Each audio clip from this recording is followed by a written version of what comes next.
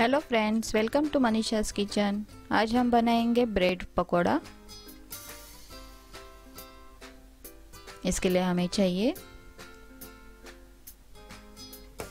Bread slice, बेसन, हल्दी powder, baking soda, नमक, ग्रीन चटनी है। ये बहुत ही सिंपल है। इसमें सिर्फ हरी मिर्च और लहसुन और नमक है। इसे मिक्सी में मैंने पीस लिया है। हम पहले बैटर बना लेते हैं।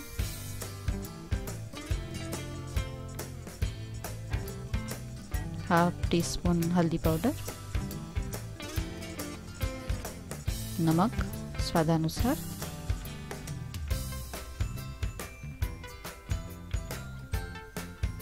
हरी चटनी,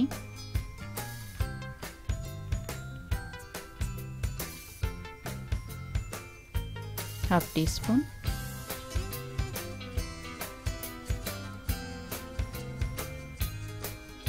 बेकिंग सोडा 1 पिंच,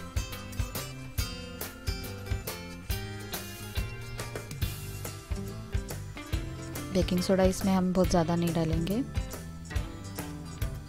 वरना वो ऑयल वड़ा में उसमें रह जाएगा।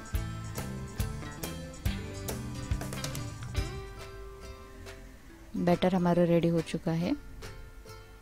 बहुत ज़्यादा गाढ़ा या पतला नहीं करना है इसे।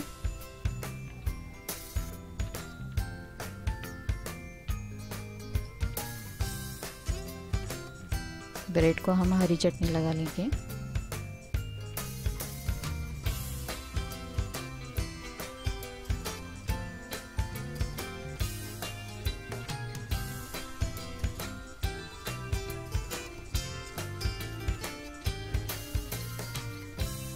बहुत ही सिंपल चटनी है मगर टेस्टी बनती है ये।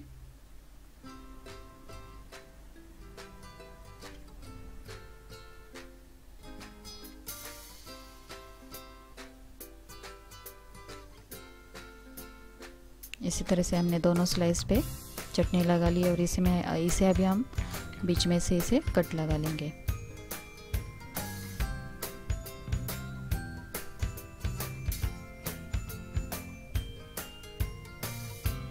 अब इसे हम बना लेते हैं।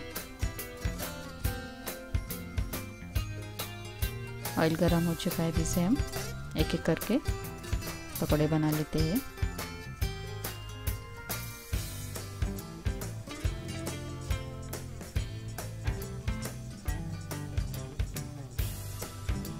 गैस को हम हाई फ्लेम पे ही रखेंगे ताकि पकौड़ों में ऑयल ना चला जाए।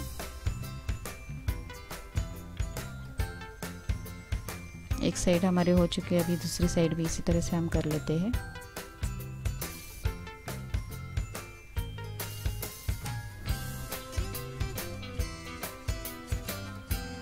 पकोड़े हमारे रेडी हो चुके हैं, अभी इसे निकाल लेंगे। इसी तरह से हम बाकी पकोड़े भी इसी तरह से बना लेंगे। आप इसे घर पे ज़रूर ट्राई कीजिए। बहुत ही टेस्टी और इजी रेसिपी है। सुबह नाश्ते में या टी टाइम पे इसे खा सकते हैं। इस तरह से ब्रेड पकोड़ा हमारा रेडी हो चुका है। Thanks for watching.